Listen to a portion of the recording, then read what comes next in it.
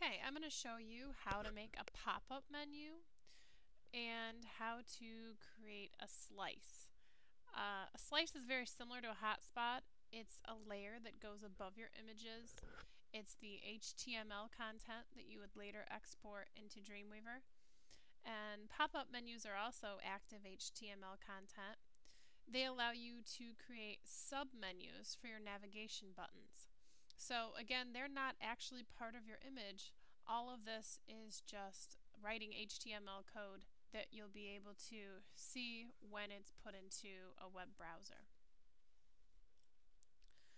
So I'm going to go back to my really simple navigation bar that we created earlier with the hotspots. And all of these right now have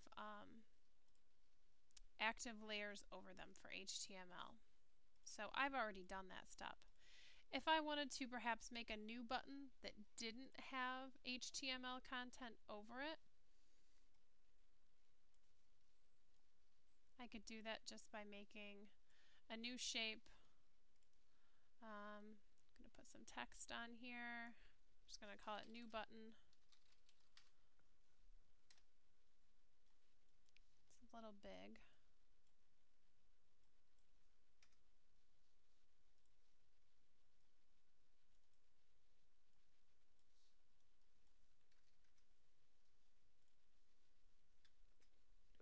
Okay.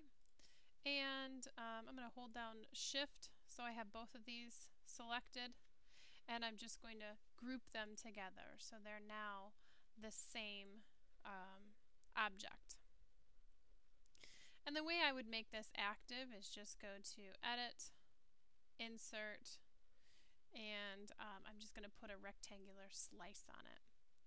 So this makes active web content over my slice so that I could create a pop-up menu over it. Okay, I'm going to choose the one that says buy this to create my pop-up menu, but I could really create any one of these, use any one of these and create a pop-up menu. When you create a pop-up menu, you go to Modify, Pop-up Menu, and then Add Pop-up Menu. And I'm going to create a list of things you might possibly buy on this website. So I'm typing the word clothing and hitting enter, and then I'm going to put shirt, pants, enter, and socks, enter. Every time I hit enter, it creates a new row, but I can also create new rows by just hitting add. It doesn't really matter. If I want shirt to be another category under clothing, I just indent one. Same with pants, same with socks. Now here I'm going to put in shoes, enter, boots, sandals, tennis shoes. And I want these to be subcategories of shoes. When I click next, I can change the appearance of this. I can change the text. I can change the size. I can change whether I want it to be bolded or centered. I can change the up state and the over state. Remember, up is normal, over is what it looks like when you roll over the image. I'm going to keep everything as is for right now. I would probably keep everything as is for this function, but if you wanted to play with it, you could change the borders of the table that pops up, the shadows or the highlights, cell padding and spacing. You'll learn a little bit more about cell padding and spacing when we get into Dreamweaver.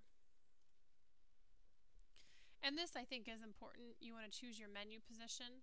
I want my menus to pop up on the top right of my scale, and I want my submenus to also pop up on the top right. So you can just select by picture. And then I select Done, and it shows me roughly where my pop-up menu will come up. There should be a little faint blue line linking from the center of this navigation button with the dial over to the right which shows me where my two categories will show up. Since this is active content, you have to preview it in your browser. You can either go to File, Preview in Browser, or you can just click Preview. Okay, when I roll over the new button, nothing happens. When I roll over click here, it turns blue because we chose that earlier. Oh, and it looks like I do have to preview it in the browser.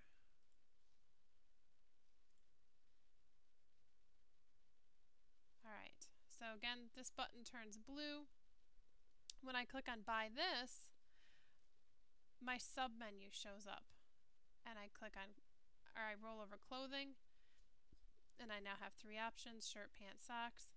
And I click on Shoes, and then I can choose boots, sandals, tennis.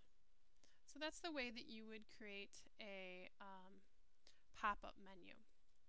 Useful if you have several buttons and you want to save some space and you don't want a big long list on your navigation bar. Alright, I'm going to close out of this. Go back to Fireworks. Now if I want to do any editing of my menu, all I have to do is double click right where my pop-up menu would be. And now I can change anything about this. One thing we might want to do is I didn't create links yet. So if I'm linking my shirt option to a certain web page, I might want to type in here just shirt.htm. Pants, this is the address where I want to buy pants, buypants.htm. Okay, these would all be linked to actual addresses of pages, or yes, of web pages that you've already created. So if you're just playing around with pop-up menus, you probably don't want to add the links yet, but this is where you would add the links for each one of those. And you have to go through each of the menus again for changing color, position, and when you click done, this time if you were to preview it in your browser, it would actually lead you to specific web pages.